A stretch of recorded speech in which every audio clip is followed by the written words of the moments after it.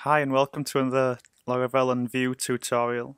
This is a part 2 to my previous video, which I went through setting up Vue in a new Laravel project. In this video I'm going to go through how we can create some endpoints to get some data for our components. So we're going to be using this library called Axios, which comes with Vue when you install it through Laravel. And all that does is do an Ajax request. But I'm going to show you the way that I do it, which should hopefully keep it nice and organized and prevent you breaking things in the future as well. So basically, to start with, what I want to do is just get this component to display some data from my Laravel backend. So the first thing that I need to do,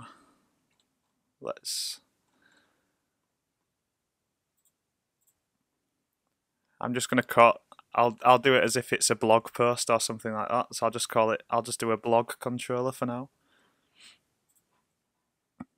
So I usually put any controllers that return JSON, like for an endpoint, I usually put in an API folder just to keep it separate. So any controllers that return views, keep them in the base folder, and then any that return Ajax, put them in an API folder. That's just the way that I do it. So PHP artisan make. So if you see that I've added the resource flag on the end when I'm creating this controller. Oops.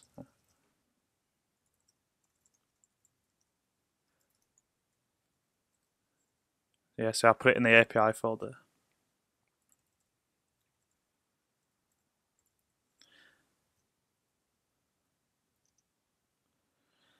So then if you put the resource flag on the end of it, what that does is it automatically creates some methods in there for you, which means that you can use a resource route, which I'll show you in a second.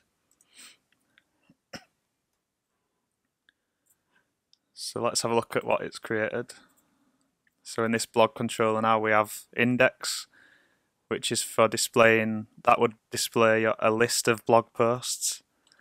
We can get rid of this because any ones that say show the form we can get rid of because we don't need that at the minute because we're only returning JSON. Store, so that'll be to create a new blog post which we'll use later.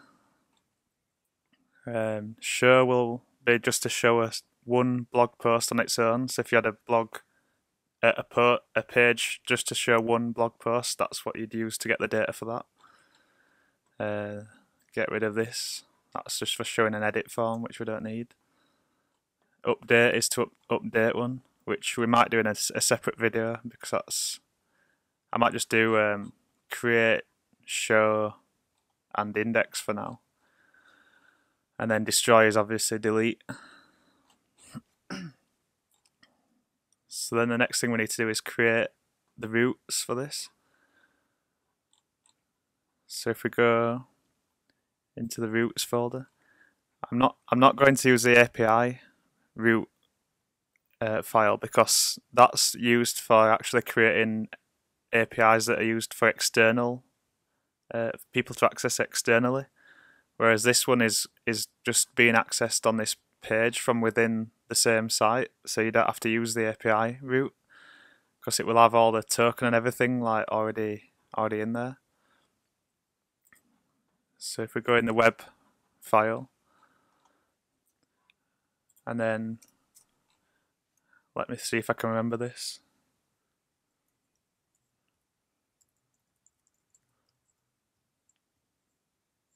So I usually do /API and then /blog, whatever the model is called. And then it's API blog controller. And then what that will do is you don't have to actually put separate routes for each of those methods that we looked at before. it will automatically detect if it's just getting /blog, it will do the index. If it's blog / an ID, it will do the show.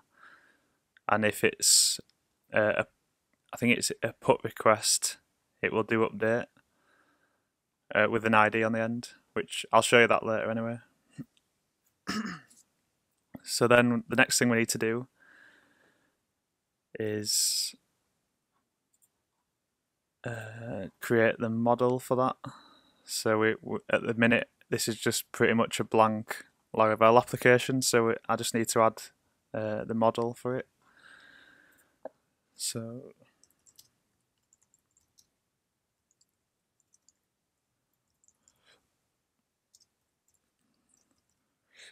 oops. So if I do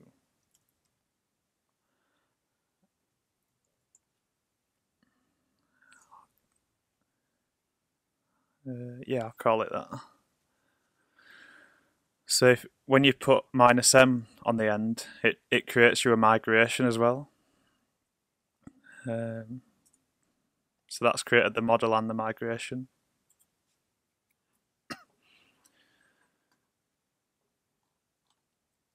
So we just need to add the migration for that now. I'm going to keep this quite simple just because we're not really going through how to do a proper database for a blog. It's just to show how to get data into this component. So obviously you'd usually have this linked to a user ID and things like that, but I'm not going to bother for this. So basically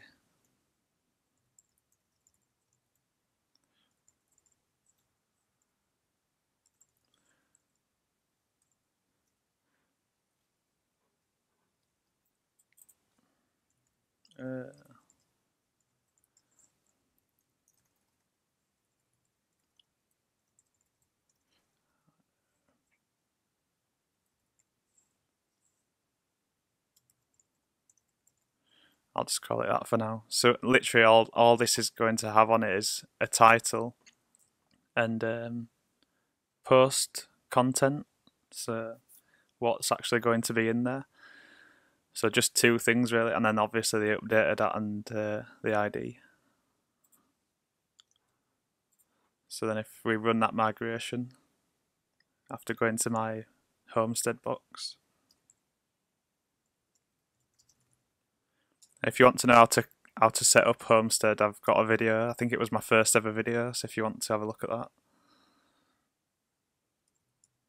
Oops.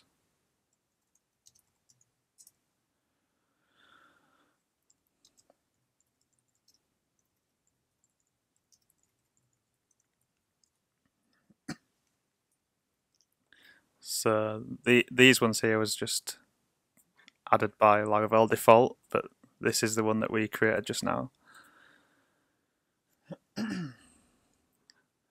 So then the next thing we want to do is to actually get the data output. So I've just opened up SQL Pro just so we can see what's in the database. So now we've got our blog posts. For now I'm just going to put one in just so that we can output it.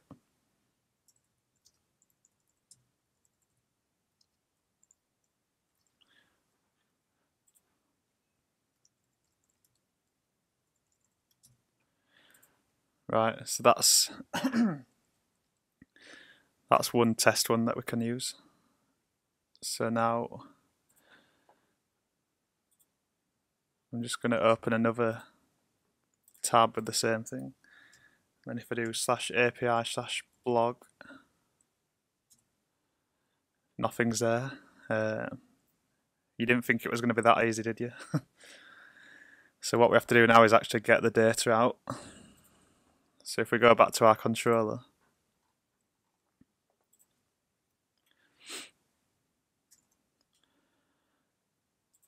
there is, I'm going to do this a simple way just to explain how to get the data out.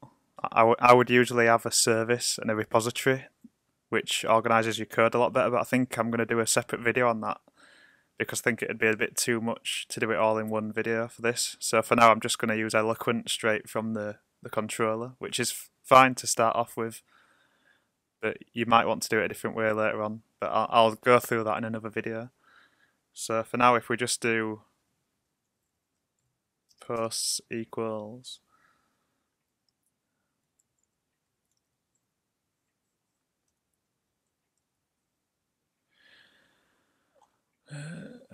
we need to add the use.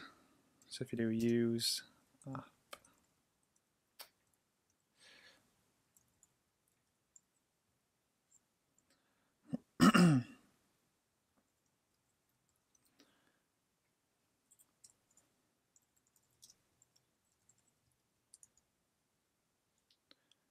yeah, so that's outputting that. This is an array. So if you add, let's just add one more actually, just so that we can see that there's two. Oops. Oops.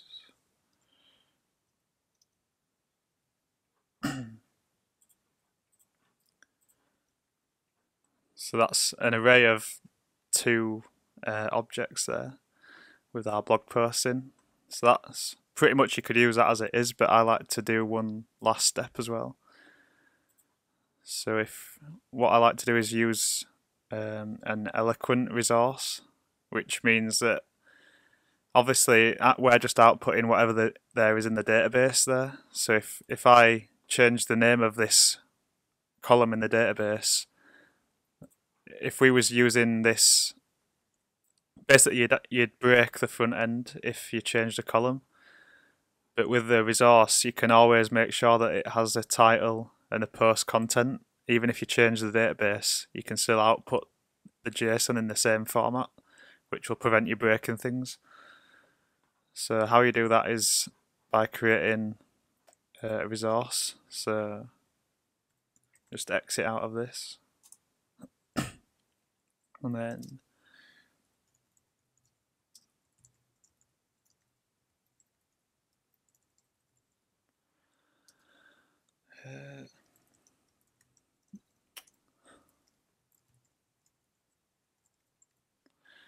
so I'm just going to call it blog post resource. So it's just PHP artisan make resource, blog post resource. And it's put that in this folder here, resources. So then we just need to add that in at the top here. Slash.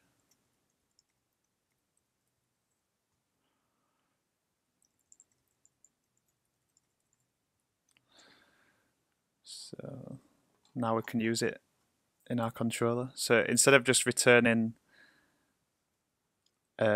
this straight from there, if we return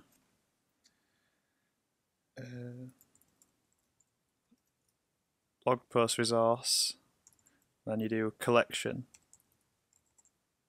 and then put the actual output from your query there. Hopefully that should work. It should look the same. Oh.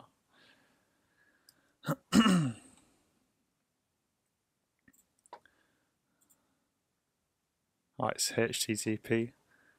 Yeah, so I've missed HTTP out of here.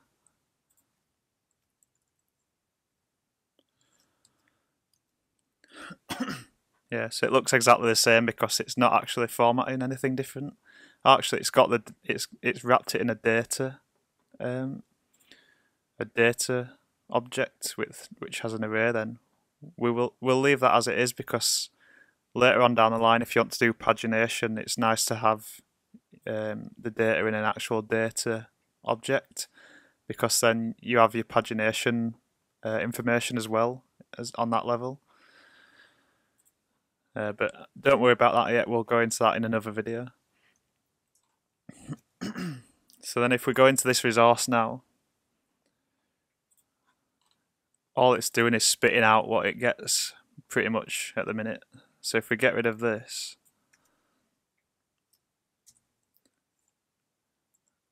oops, and then we can tell it what we actually want. So for example, if you was returning an array of users from your database, you wouldn't necessarily want their email addresses getting output to the front end, because people can look at the requests and then nick all your users' emails. So what you could do in here is just put in what you want, maybe their name and a avatar profile picture or something. But for our blog post, I just want the ID, the title, and the content. So if I do ID,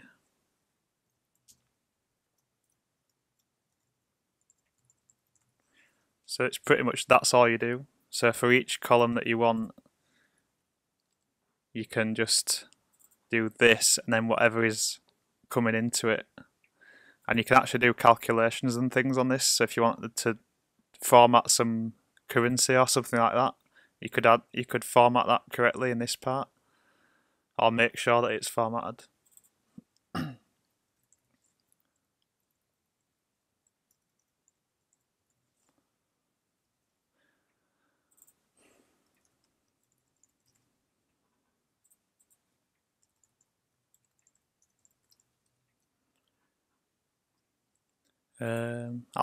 I'll name this as content just so you can see what it's doing.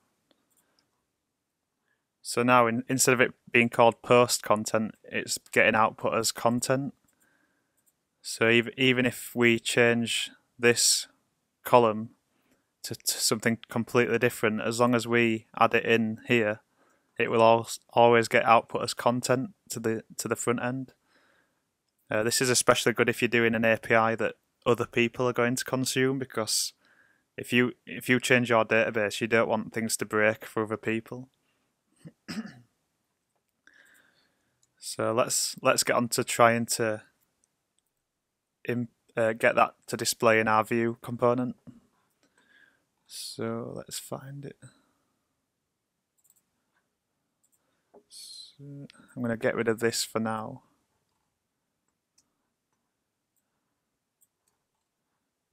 So let's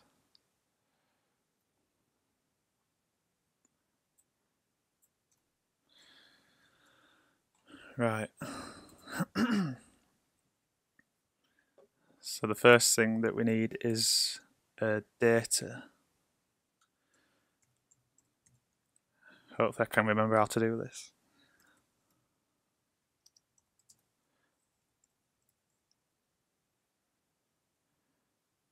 I think it's like this. So the first thing in our data that we need, if you think of this data method, it's just returning an object of what to store on this component. So it only applies to this component. So basically we want a list of the blog posts, and then we're going to save it to this object property. So if I just put posts, and then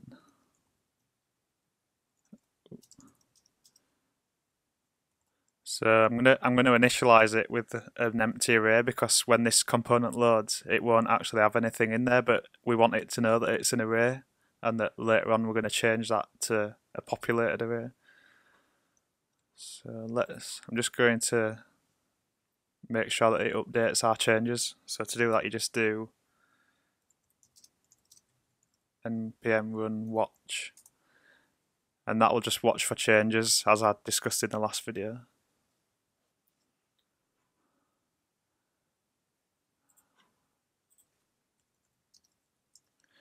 I'm just going to get the documentation up in case I need it, because I do sometimes need to check that I'm doing things right.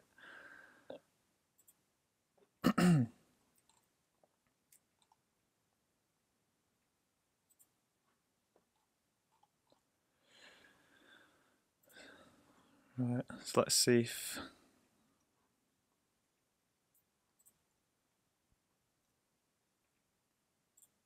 yeah, so it's gone blank because we've not actually displayed anything. I'm just going to see if it's caused any errors.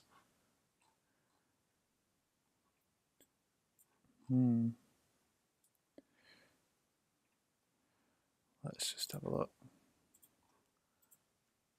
I think we needed that.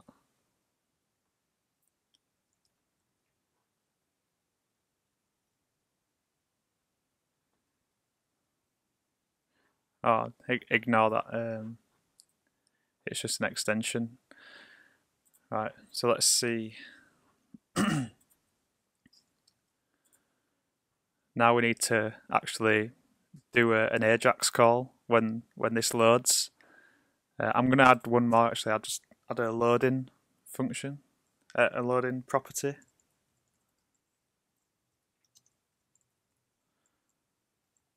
So what we can do is once we start loading in the posts, we can set this to true and then show a spinner or something like that. For now I'll just put loading or something. And then once we get the results back or we get an error, we can set that to false again so that it hides the loading message. So I'm just going to do, let me try and remember this. I think it's like that.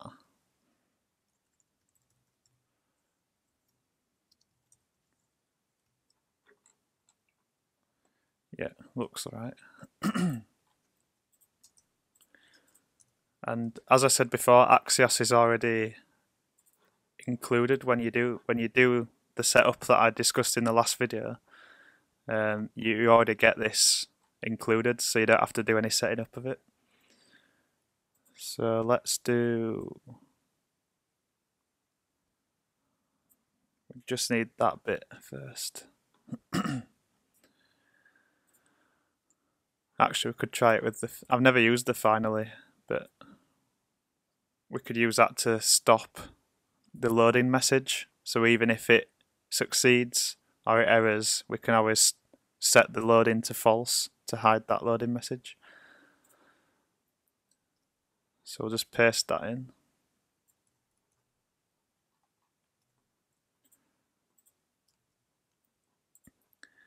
So we're just going to want to get, we called it API/blog.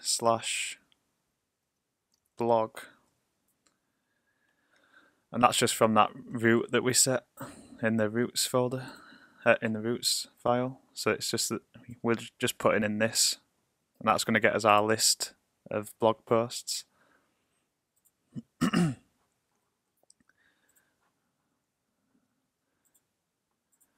So we can look.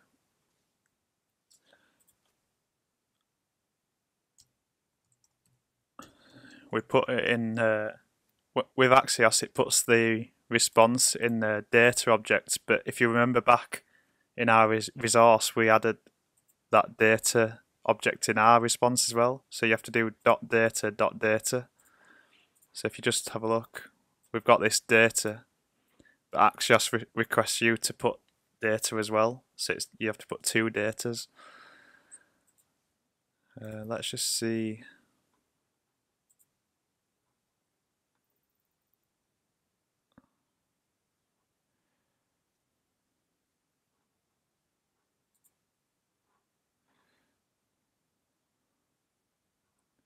Let me just turn off this.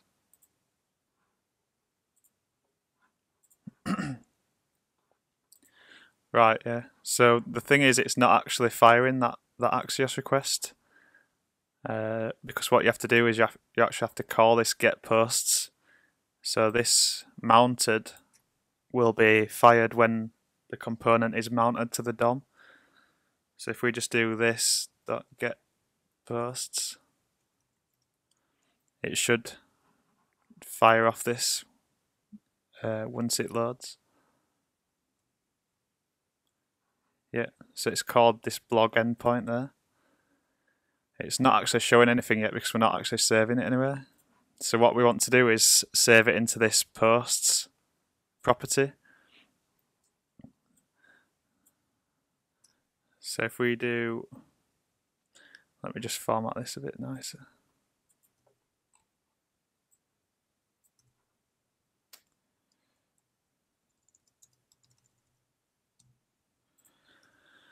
So what we want to do is, actually, before we start the Axios, we want to set our loading message. So if we do this .loading equals true. Oh. So that, what we can do then, and we'll put false in that finally, so that no matter what happens, once we get something back, we set that to false. And this is probably going to happen so fast that I don't think I'm going to be able to show you it, but let's just have a go. So what you can do then is you can do v if equals loading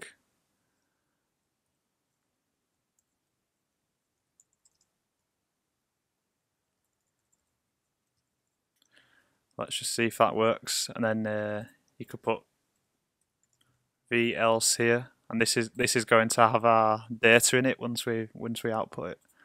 So let's just see if that does anything. Yeah, so it's loading.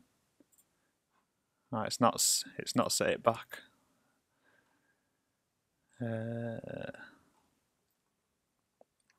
Oh, I know why. It's because a lot of people have this problem. Because this is the old way of doing it. It doesn't bring in this. So let's have a look at this.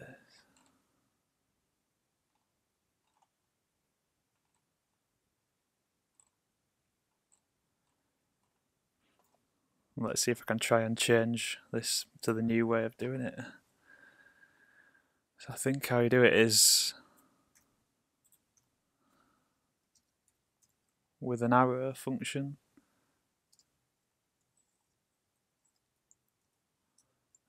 Oh,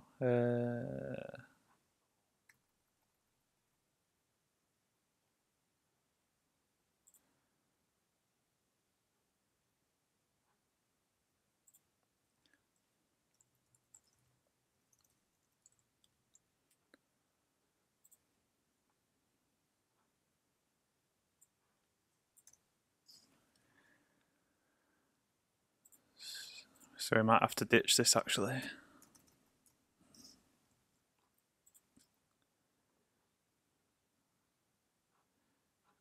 I can't remember if this is the right way to do it.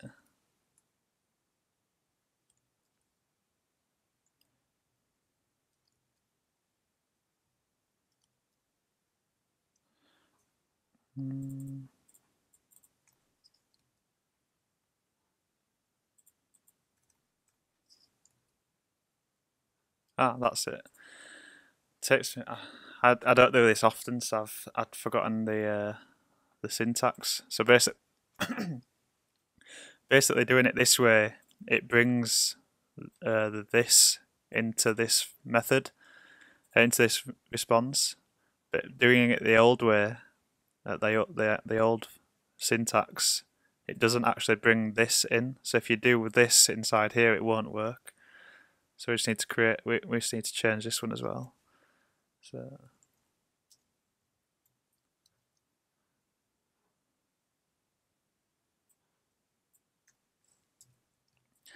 right, so then we can do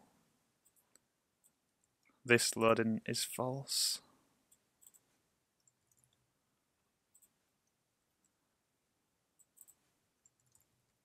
So if it succeeds or fails, we're going to set that to false, because your user's going to want to do something on that page, and if you're showing the spinner or the loading message, they're not going to be able to do that. And then what we want to do then is do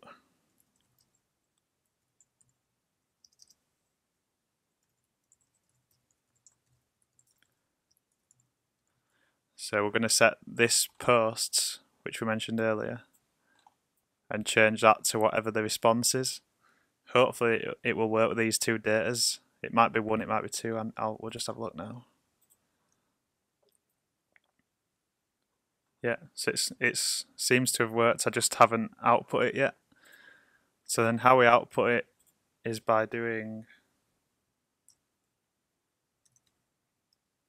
This is just going to be really simple for now, just to show you how to loop through it. But you have an element that you want to loop on each iteration of this array. So I'm just going to do a div for now. So you do v for equals, and then you can do post in posts. So what that's going to do is go through each of your posts from this that we've just set, and then you can go into each one inside here as post. So if we just do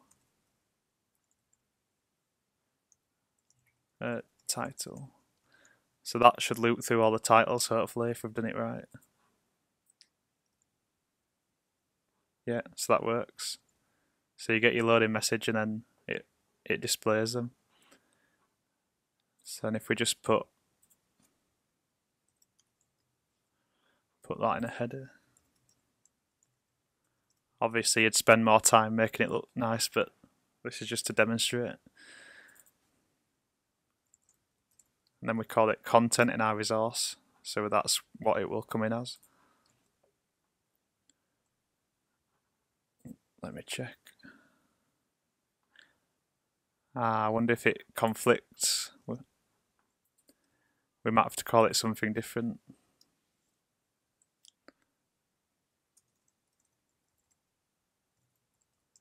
I'll change it to blog post, see if that works.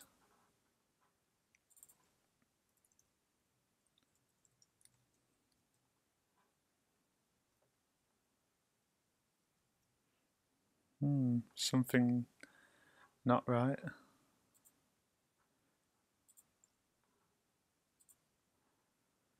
So it's definitely coming in as blog post.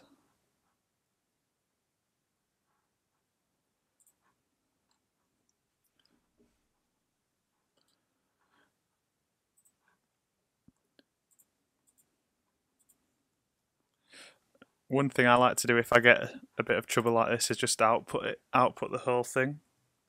So if we do posts, it should output the JSON for us. So we've got title and then blog post.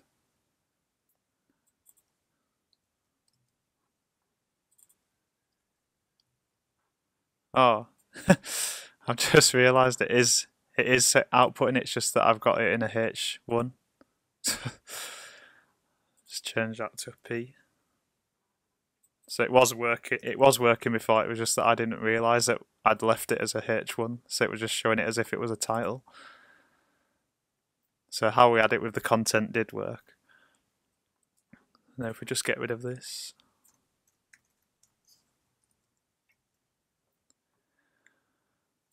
So that's how you can get a list of the blog posts there. You can actually you could have a post as its own component as well. So let's just use that component we created in the last video. So if we get, what was it called now? Another component. Let's rename this to blog post.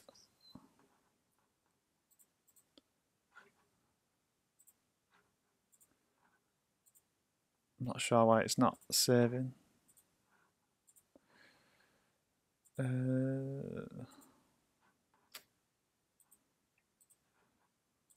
Maybe it's because it's in this. Let's just stop this a minute. And then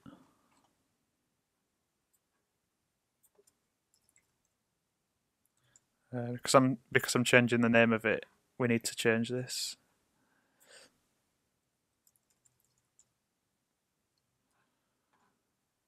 Oh yeah, it's let us change the name of it now. So I'll just start this watch back up, just so it tracks any changes. And then instead of what we want to do is loop this component in each time we loop through that array. So what we want to do is, instead of having this div, we will have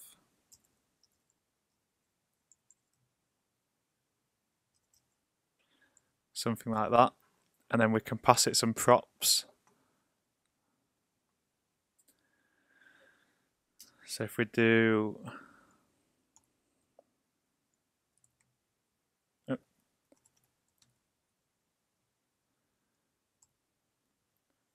So title equals post title, and then actually you can just pass it the actual object. So you can just do post equals post and then copy this v4 into this component. So then that's going to send the post object in as props into this new component. So what we need to do is just let this receive that now. So if we do another one of those, oh no, in this one we do props. I think you'd do it like this.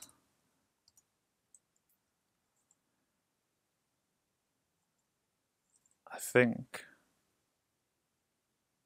maybe that.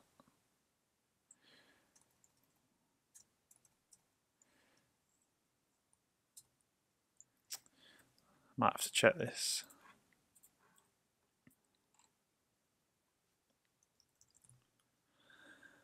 It does have quite a good documentation, so it's literally just like that.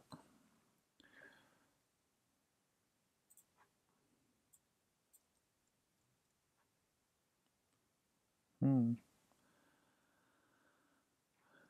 don't know if it's something in this component or it might be in the other component. I've got something wrong.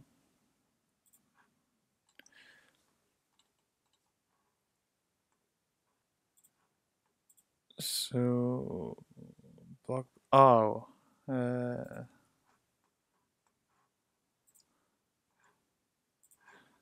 let's just check that it's all named right. Blog post, blog post.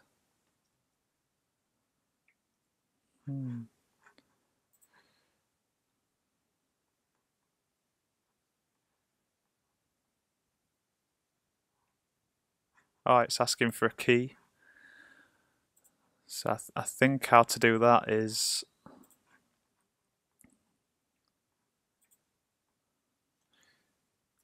I think you do it like this.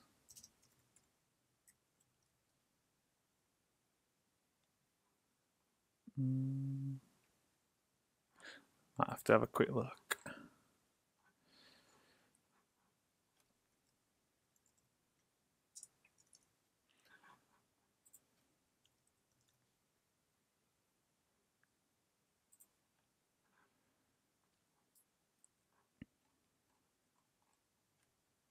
Ah, there it is. So we need this. Oh, I think that should work. So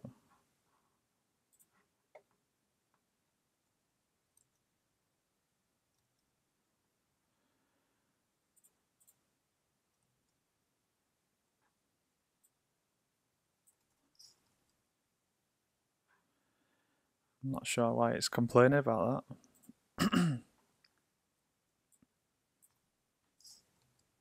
Oops.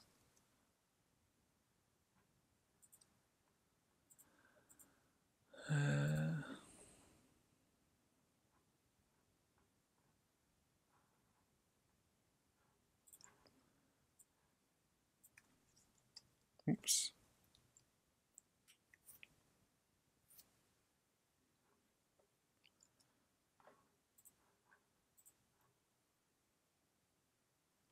So it shows that component there, and I'm not sure why it's complaining about the v4. Maybe it needs to be in.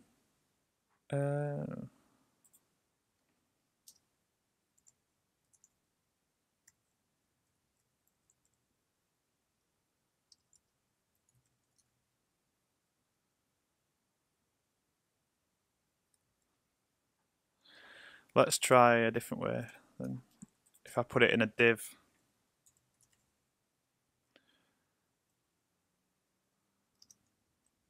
Oops.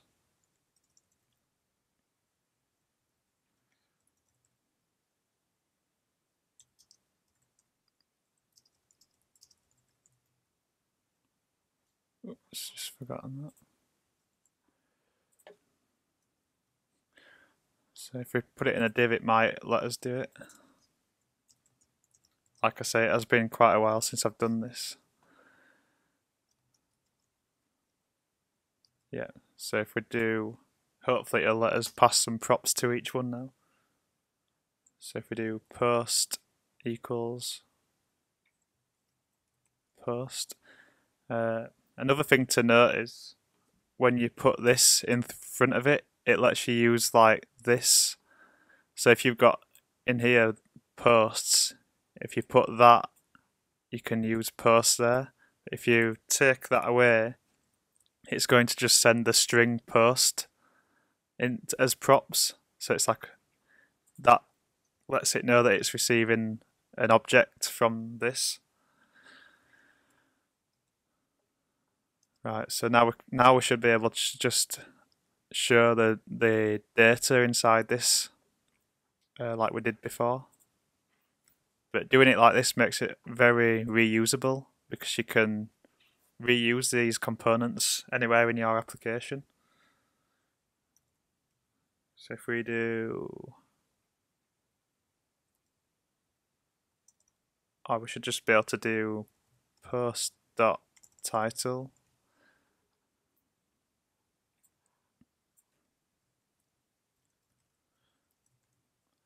I can't remember what we called it now. Post content.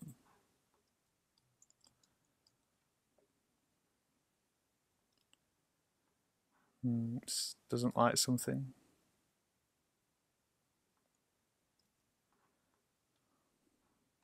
Oh, I took away the props thing.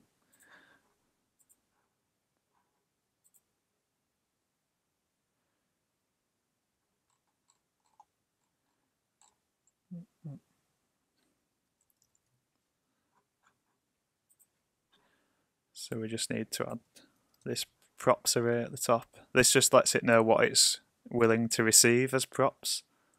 So if I just say post, hopefully that should work now. Right, so it's getting that, but I'm not sure why this doesn't work. So if let's just output the full JSON like we did before.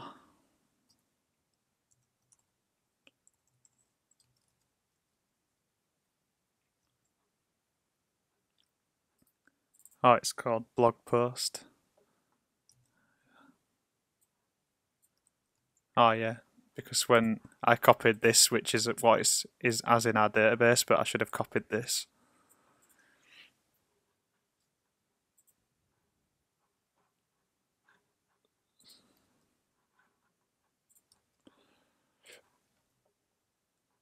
So if we just get rid of that now, it should work, hopefully.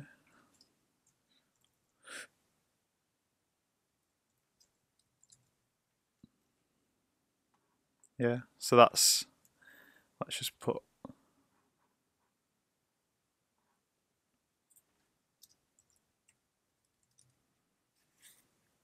a bit of margin on the bottom. So there, that's how you could show multiple components, showing data from an Ajax call with it, Axios. I think I'm going to leave it there for that video now, because that's quite a lot of information to process. But in the next videos, I'll be going through these other methods that we've got in here to storing a new blog post. So you could have that as in an admin area with the Vue component where you can create blog posts. Showing an individual blog post. So you'd have this as a link, and then you show the individual post, and then updating and deleting. I'll probably do a video on each one of those. Maybe store and show together because show's quite easy. But yeah, hopefully if that helped you, please click like because it helps me with the YouTube algorithm. Because I'm really trying to grow the channel now. And the more people that watch, the more I could do some more lessons. And if you want any specific advice on anything, just leave a comment and I'll get back to each person. And don't forget to subscribe as well. It's free, like free lessons for Laravel. Usually, if you went to university, you have to pay thousands for this. So Yeah, thanks for watching. And if you get stuck with anything, just let me know in the comments and I'll try and help everyone. Cheers.